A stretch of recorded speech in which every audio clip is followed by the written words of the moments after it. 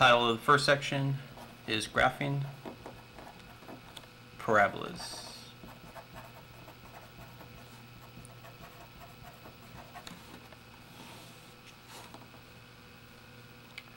First equation is y equals 2, open parentheses, x minus 3 squared plus 4. This equation is in standard form from the previous definition, where we have a, h, and k. First step is to find the vertex. For the vertex, the x value would be inside the parentheses next to the x. The minus sign is already part of the standard form, so the x value would just be 3.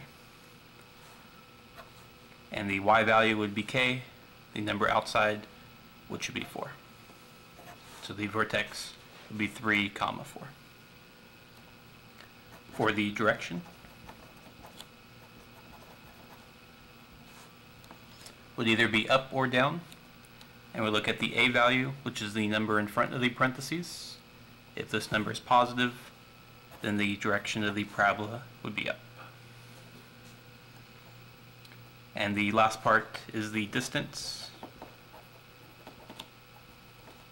of foci and directrix.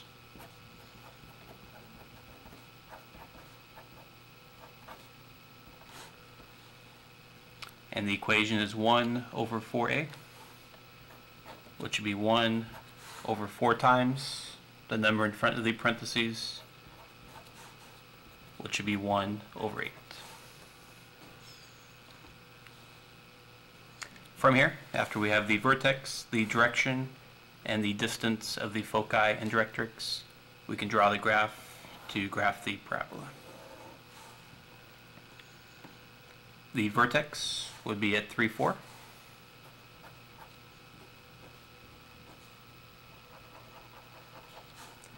The direction would go up, so we'll sketch a parabola going through the vertex, pointing up.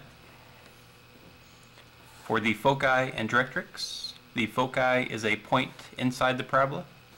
1/8 means from the vertex we'll go up the fraction 1/8 and put a single point.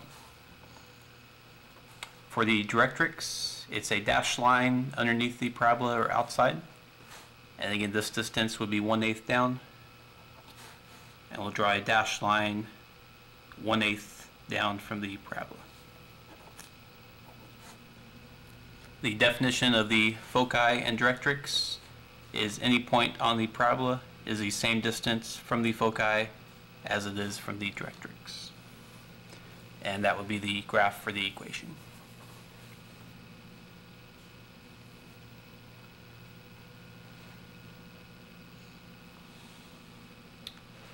Second question and last question for this section.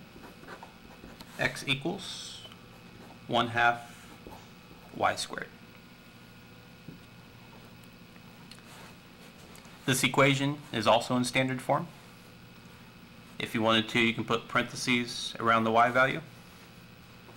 And there's no number at the end, but you can put a +0 for the value at the end. The x and the y are flipped for this one, which we'll see in just a minute. That'll change the direction of the parabola. First part's to find the vertex. The vertex, the x value, is normally inside the parentheses, but since the x and y switched, the x value would be the number outside the parentheses, which would be 0. And the y value, again, standard form would be the number at the end, but since x and y switched, the y value would be the number inside the parentheses. If there's no number there, it would be a 0. Find the direction.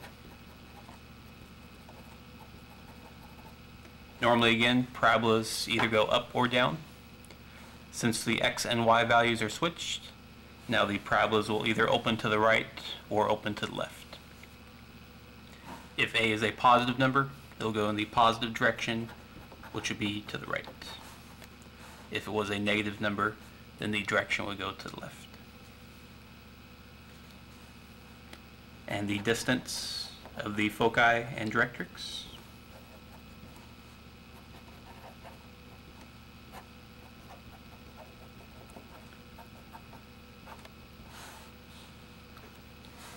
would be 1 over 4a.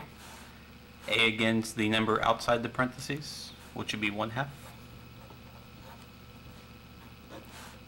Half of 4 would be 2, so the distance would be 1/2.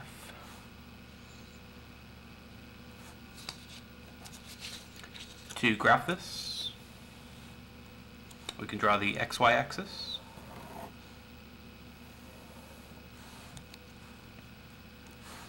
The vertex would be in the middle at 0, 0. The direction goes to the right, so instead of either going up or down, the parabola would open to the right.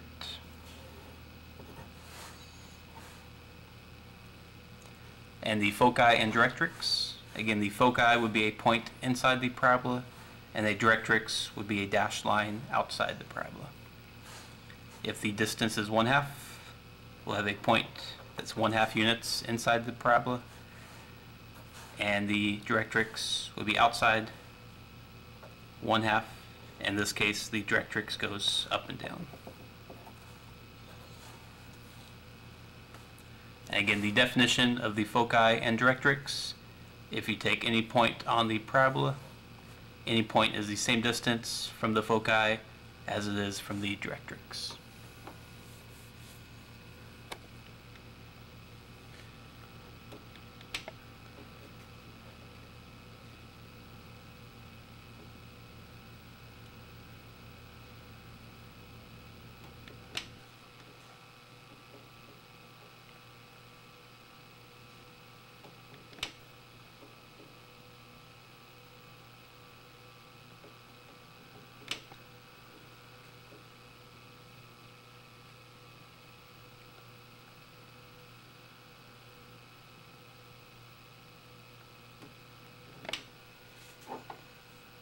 Title next section and last section today is graphing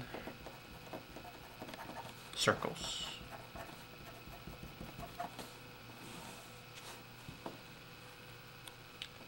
First equation, in parentheses, x minus 3 squared plus second parentheses, y minus 1 squared equals 25. This is in standard form for circles, where you have x and y on the same side, both to the second power, and it's equal to a number. The center for the circle, the x value would be the opposite of the number in the x parentheses, which would be 3, and the y value would be opposite of the y number, which would be positive 1. And the radius for the circle,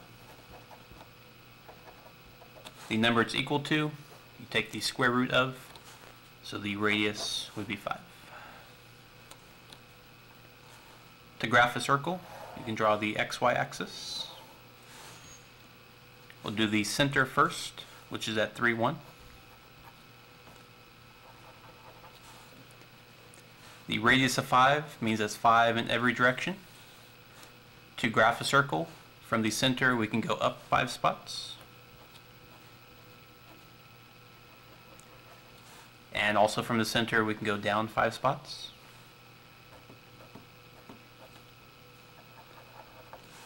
And again from the center we can go to the right 5 spots. And last part from the center we can go to the left 5 spots. So from the center you go in every direction 5 spots. Once you have those 4 points, you can connect them to make a circle shape.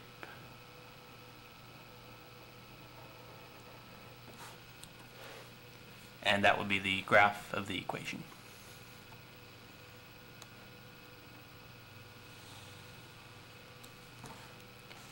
Next equation and last equation for the problem is x plus 2 to the second power plus y squared equals 9. Again, this is in standard form. We have x and y squared on the same side and equals a number. If you want to, you could put parentheses around the y value. The center. The x value again will be the opposite of the number in the x parentheses, which would be -2.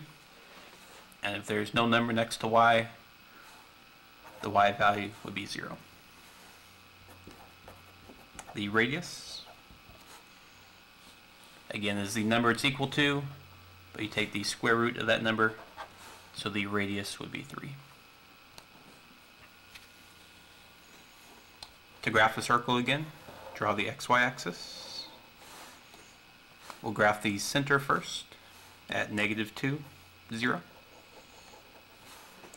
And from the center, we'll go up, down, left, and right. The radius is 3. So we'll go up 3 spots, down 3 spots, to the right 3 spots, and to the left 3 spots. Once you have those 4 points, you can connect them to make a circle.